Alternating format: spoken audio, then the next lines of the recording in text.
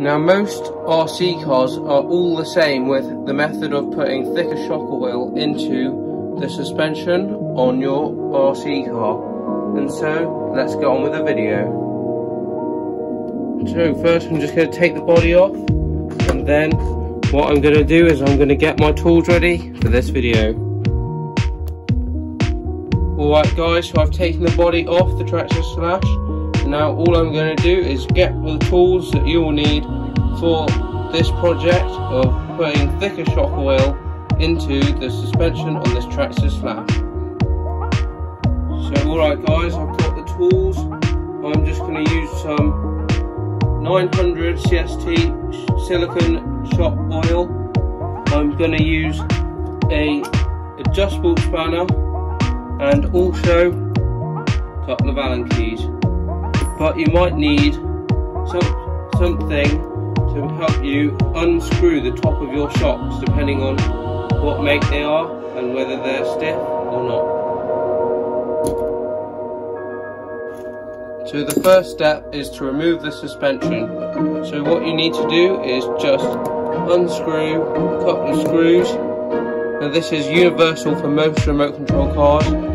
Just that screw, and then there's another one just down there which you will need to remove to make sure that you get the suspension fully off.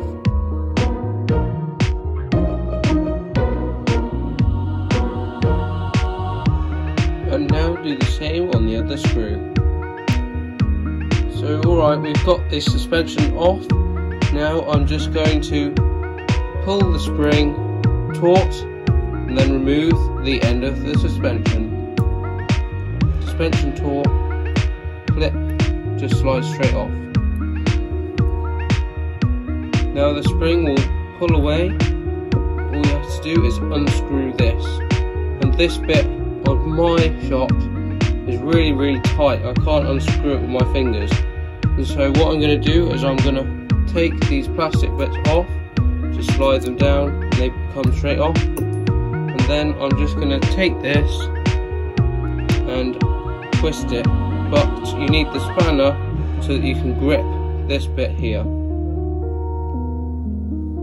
Got the spanner on, just going to tighten it up, and then once it's tight, I'm just going to twist,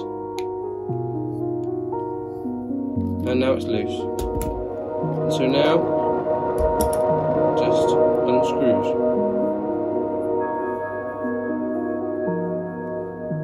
And there's my shock cap. Lift that off, and there's the oil. So at this point you would pour your shock oil or fluid onto this container or a container, and make sure that you dispose of it properly, and then put some new shock oil in. And so all I'm going to do is fill this shock up because I changed the oil very recently. And so I'm just going to make sure that I do not overfill the shocks, because if you overfill the shock then it won't work properly. So holding the shock over the container, I'm just going to put some more oil in this shock. There we go. Now as you can see, it's not too full.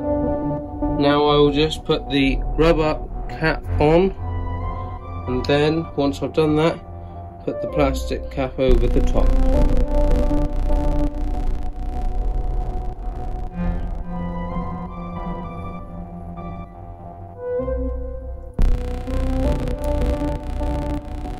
Just like that. Now I'll tighten it up, and then this shock is done. So now all I will do is put the shock back together and then put it back on the car.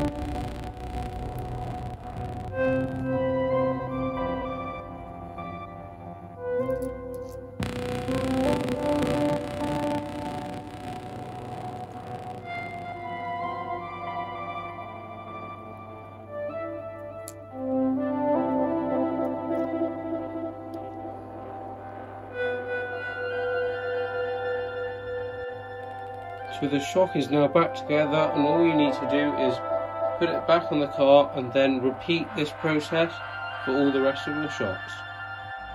So guys, that is it for this video. Like, subscribe, share this video, and watch some of my other videos. Bye.